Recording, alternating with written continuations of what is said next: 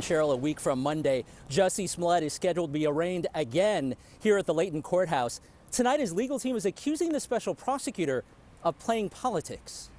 Tonight, the former Empire actor preparing to reprise his role as defendant. Special Prosecutor Dan Webb appointed to the case in August, announcing a 6-count grand jury indictment alleging Jussie Smollett filed 4 false police reports, saying further prosecution is in the interest of justice. It's a disorderly conduct. It's a Class 4 felony.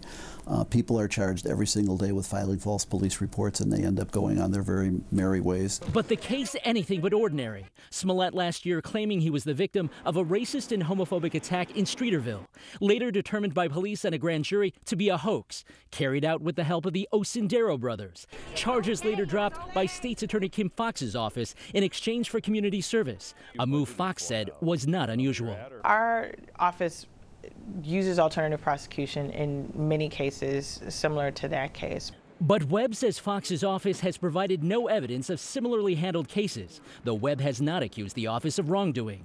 Foxx's supporters asking, why now, 5 weeks before the primary? We find it rather peculiar, rather strange, and rather interesting that this is coming out at this moment. The charges were appropriately dismissed the first time because they were not supported by the evidence. The attempt to re-prosecute Mr. Smollett 1 year later on the eve of the Cook County State's Attorney election is clearly all about politics, not justice. The Cook County State's Attorney's Office releasing a short and somewhat neutral statement saying, quote, the special prosecutor reviewed the facts, the evidence, and law and determined charges were appropriate in this matter. Hey, if you like that video, be sure to subscribe to our ABC7 Chicago YouTube channel.